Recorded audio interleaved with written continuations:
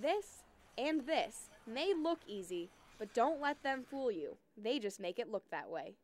Tanith Belbin and Ben Agosto are only in their 20s, but they are already seasoned veterans in a sport catered to youth. Obviously, I'm very young, but in this sport, I am a veteran, so it's really interesting. It's a fun role to play. Their biggest accomplishment so far? Bringing home America's first ice dancing silver medal in the 2006 Winter Olympics. But that's not all. They're also 5-time U.S. national champions and world silver medalists. But there were bumps along the ice. Ben's recent injury forced them to miss the U.S. championship this year. I'm almost back to full strength now. We're doing our run-throughs of our programs, doing all the lifts, doing the spins.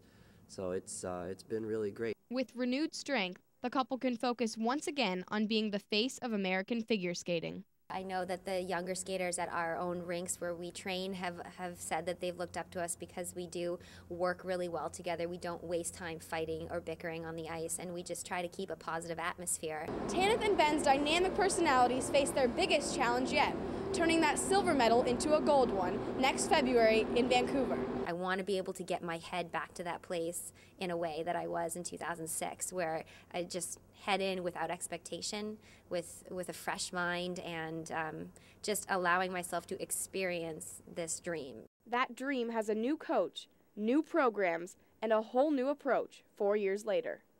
In a way, they are back at the beginning, overcoming the odds to be better than before.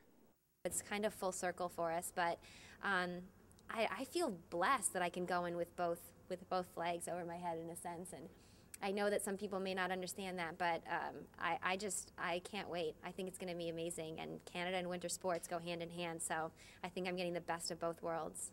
For EIV News, I'm Cassidy Brettler.